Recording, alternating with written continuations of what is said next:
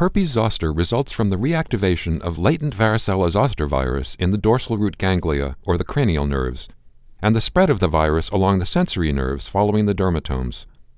Herpes zoster can lead to significant morbidity and severely impact quality of life. The risk of herpes zoster increases with age. A previously published Phase 3 study showed that a subunit vaccine containing varicella zoster virus glycoprotein E and the ASO1B adjuvant system significantly reduced the risk of herpes zoster in adults 50 years old or older.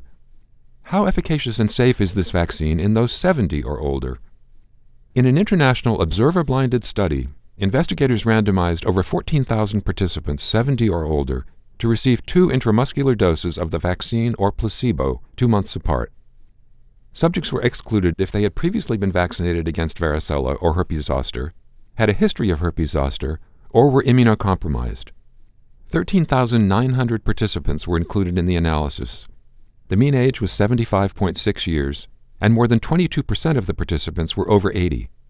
Nearly 95% of both study groups received the 2 intramuscular doses of the vaccine or placebo.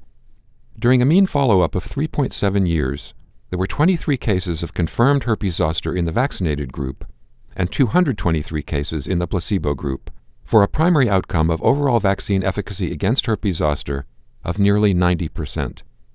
There were no differences in vaccine efficacy between those who were 80 or older and those who were younger.